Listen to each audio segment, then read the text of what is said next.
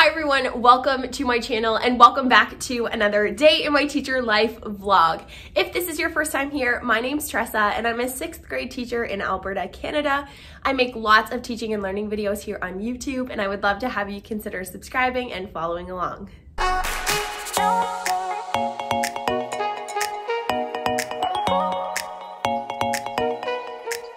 Good morning, what is up? Happy Friday. I realized that in my last video I said I would do my best to vlog this whole week, but honestly the week just got away from me. So here we are on Friday and I'm picking up the camera. I thought at least if I vlogged on Friday I could kind of show you a few of the things that we've been up to in the classroom. But like I said, it has been a bit of a crazy week. We started off on Monday with IPP day, so teachers were working but students were at home. And then regular day Tuesday. Wednesday, I took the cross country team with my co-coach to the cross country meet, which was so much fun. One of my favorite days of the year. I love doing that. Loved doing it as a kid. Love doing it now as a coach. And then yesterday was a regular day and now it's already Friday. So it was a very fast week, but a good week overall, I would say. We're getting lots done. We're making good progress. We're already into October, which is crazy. So my plan for today is to pick up the camera throughout the day. I have several breaks, so I thought I'd be able to take you through a few of the activities we've been up to. I've introduced a few new things into my classroom, so I'll share those with you. And yeah, just kind of share, you know, get back into vlogging a little bit. I have been posting videos regularly every Sunday, but I haven't vlogged in a couple weeks. So I thought this would be a good opportunity to say hello and tell you what we're up to. I'm loving my current position. I feel like things are going very smoothly. I'm starting to feel really confident in my position, which was something that definitely in early September I was struggling with. So it's nice to feel like I'm setting in. Anyway, we have a pretty open day today. I'm looking forward to it. Actually, I have the kids all day until last period gym, and then I still have the kids, but we go to gym together. But we do have a special guest coming into our classroom at 11 today.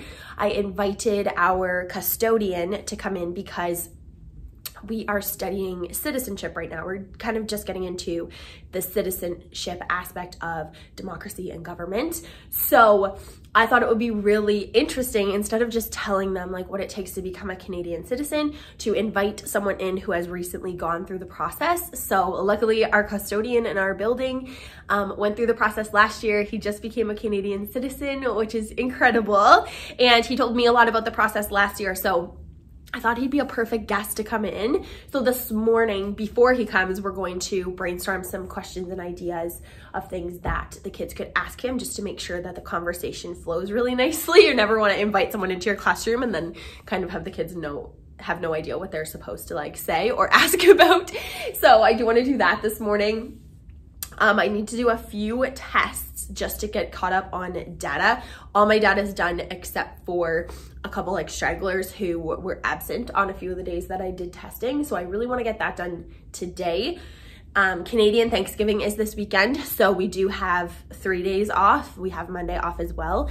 So if I could I feel like it would be really excellent for my mind if I could get all data done and entered and be done with it completely. I feel like it's fine to get, test your kids, get the data entered, but then when students are absent multiple testing days, you start to fall behind on data, because for me at least, I forget, or I have it on my mind to get them caught up and then the day just gets away from me, as it does in the classroom.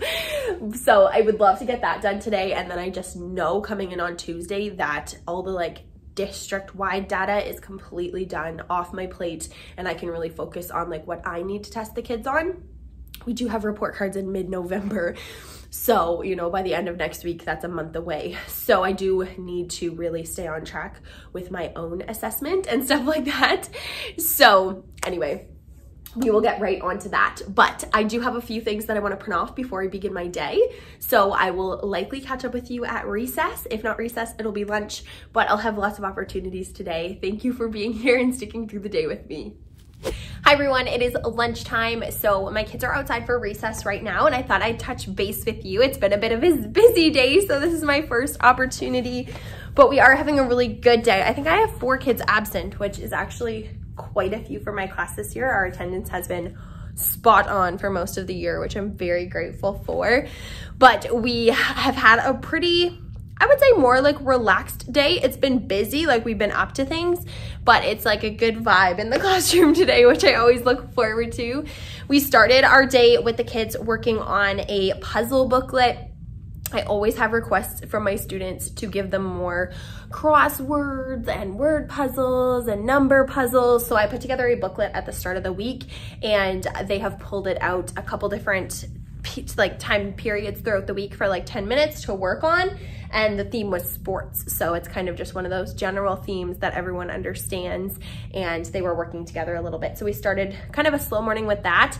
And then we moved into creating our questions for our special guest. As I told you, our custodian was coming in. So we chatted a little bit about what kinds of questions we could be asking him. And then I asked everyone to jot down a few questions or discussion topics so that we can make sure that we were organized and ready to go. And then they worked on their writing piece. So we are still doing persuasive writing. Last week they were writing persuasive essays about school uniforms. So we started by doing a Jamboard, and our first slide was the pros of school uniforms. Our second slide was the cons of school uniforms. Everybody added their ideas, and that way we could kind of pull from each other's ideas.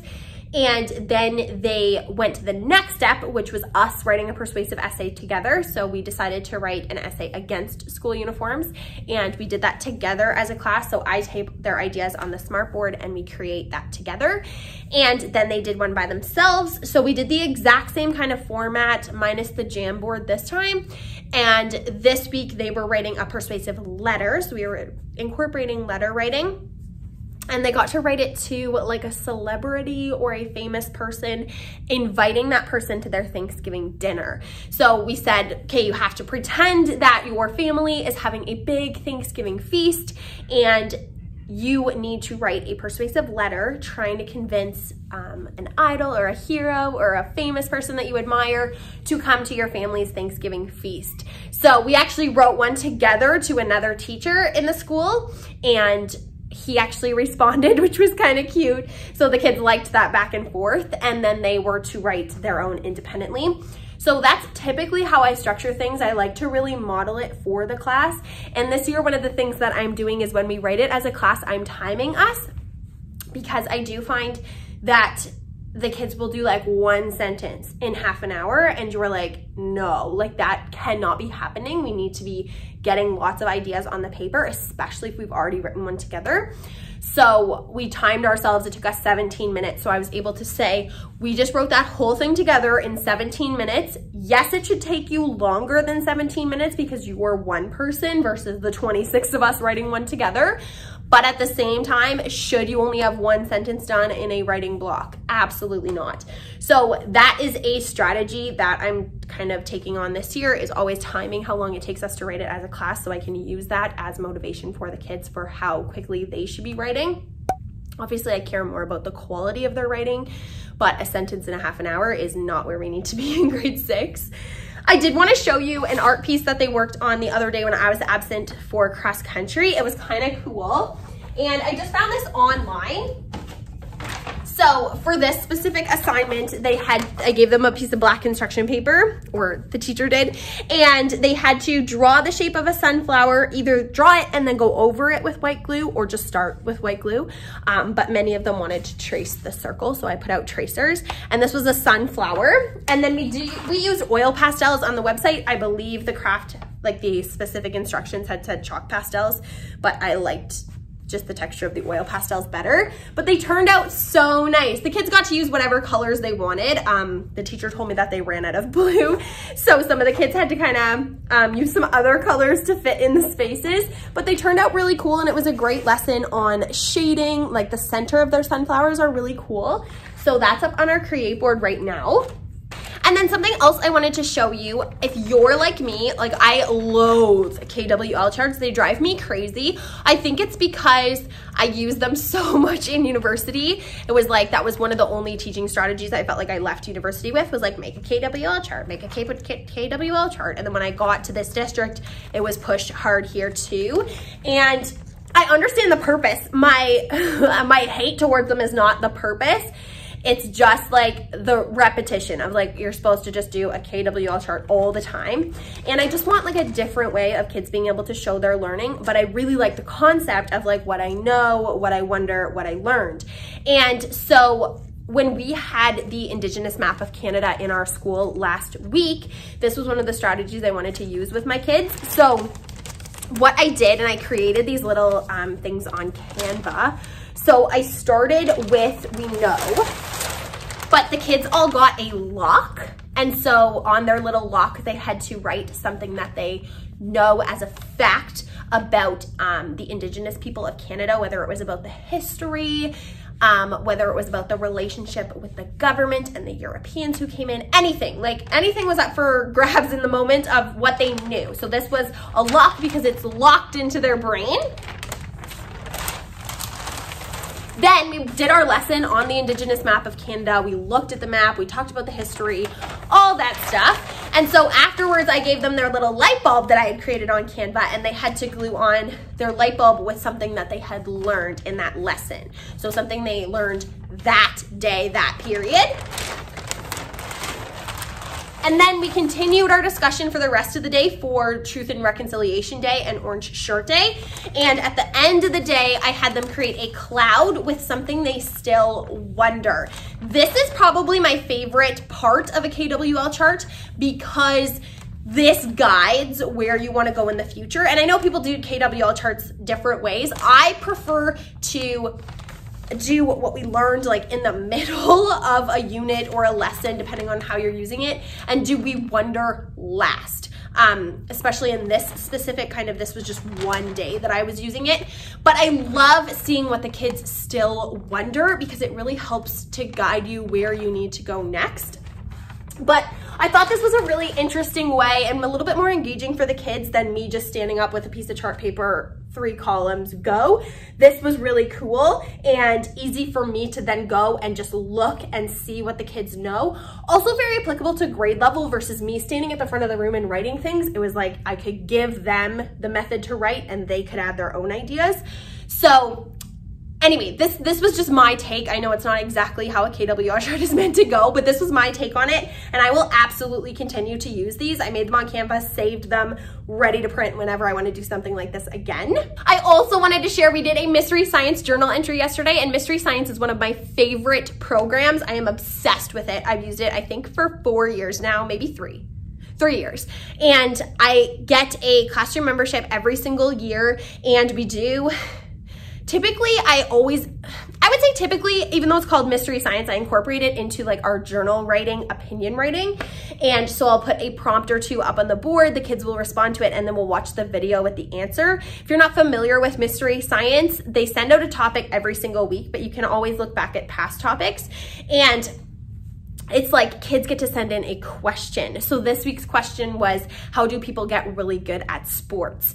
And so I had the kids write about a sport they're really good at. And so it's a nice like opinion piece. I get to know them a little bit better by reading their journal entry. Then we watch the video. It prompts some discussion. We always learn something. And at the end of the video, if you are up to date, you get to vote on future questions that are going to be answered. And the kids really like doing that too. I just think it's a really well done program. The lessons are very quick, very easy, and like applicable. I find sometimes it's difficult to find good resources for kids at this level because they're very like in between. Like they're not babies, but they're not adults yet.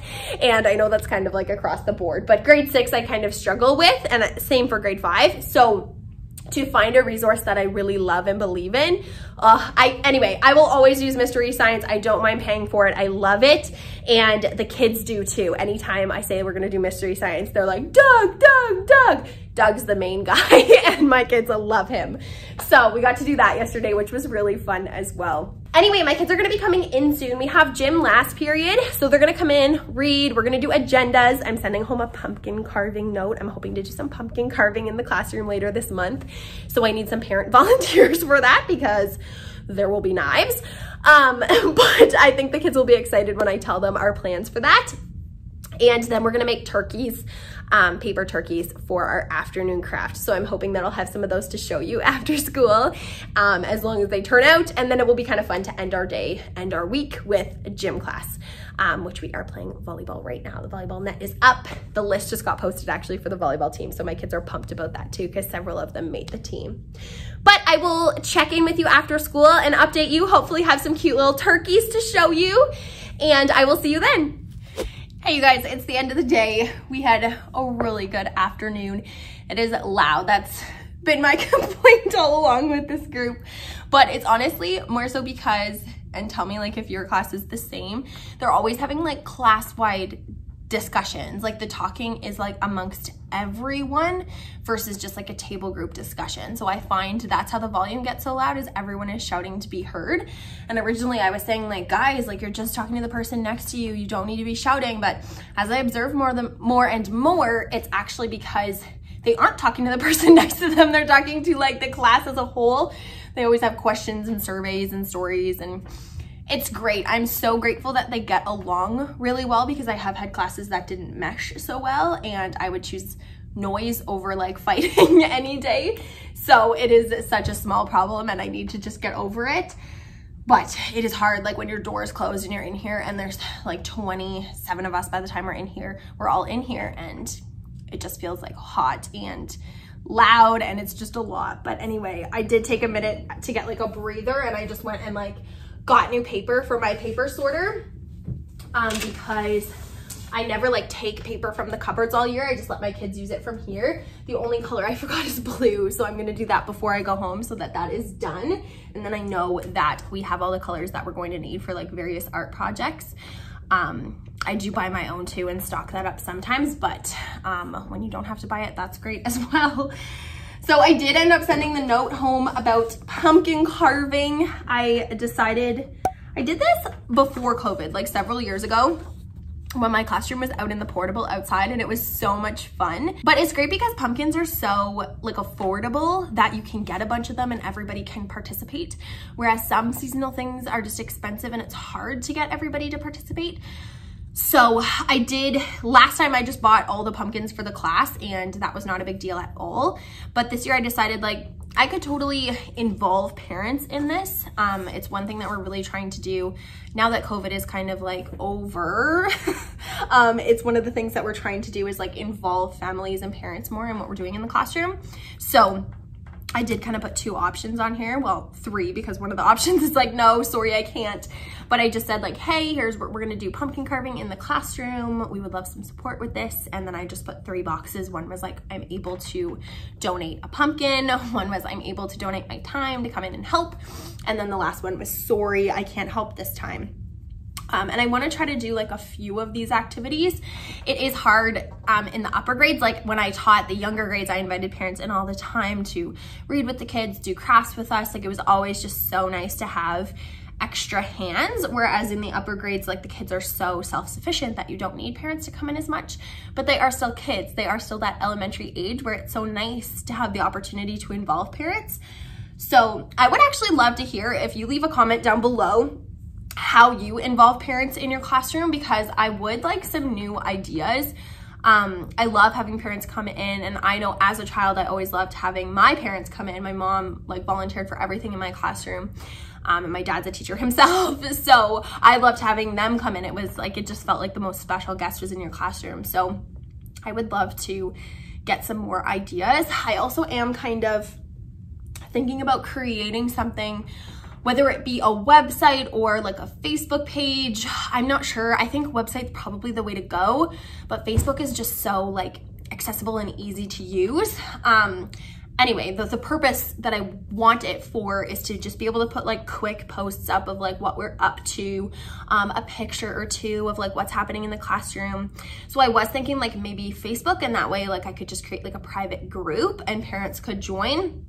The only thing is like I also want to protect my privacy, the kids' privacy, parents' privacy.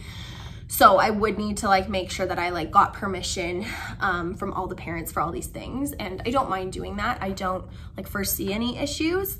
There's some classes or students that you need to be more careful with. But of course I would make sure that like all the settings were set to private and it was like you had to be a part of the group to see anything. But I was also thinking like maybe a class website where I could put that kind of stuff. But I thought like even just that would allow me to share more versus everything being like on Remind or via email. This would just be a quick post, and then it's kind of like content, right? Like if you want to consume it, go ahead, search the page, find the stuff, like it all, save the pictures if your child's in it, that kind of thing. But if you don't want it, then you don't have to follow, right? It's like anything social media related.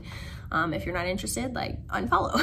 So that is something I'm thinking of, and I have tried to do that in the past and it just kind of never really happened. But the cool thing with grade 6s is that I could involve them in some way. I love teaching them how to use technology or just allowing them to experiment with technology too, because I know that their whole world is technology and they're really good at it. So any of those kinds of opportunities where you use it in like a controlled way is nice. But anyway, that was a bit of a rant, but that's where my head's at with that. Like I would really like to involve parents more, but I don't have great ideas as to how to do it other than like the holiday seasons. Like I find it quite easy to invite them into the classroom and into the school around the holidays, but I don't want it to just be like parent-teacher interviews and that's the only time we talk. And I don't like everything to be like formal discussions. I do like the informal conversations. And anyway, we did put a post on like our school Facebook page with our custodian who came in today, and it like blew up. He was like, I'm famous. I was like, yeah, absolutely. So I do like that people are able to see what's happening in the school on the school Facebook page, but I just don't think my class needs to be like the only class featured on there. So I'd like something more like personal. Anyway, if you have any ideas or you do something in your classroom, I'm obviously looking for feedback, so leave me some comments below. I would love to hear your experience, good or bad, for sure. But I thought I would take you around the classroom, show you a couple of the turkeys that we made. They were pretty cute.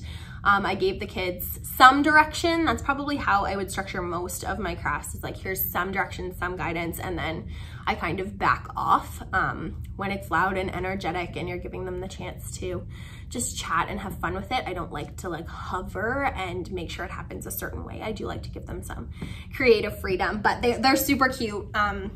But we did have to use liquid glue and the hot glue gun, so I told them to just leave them out on their desk to either dry or cool off. But I'll show you how they turned out.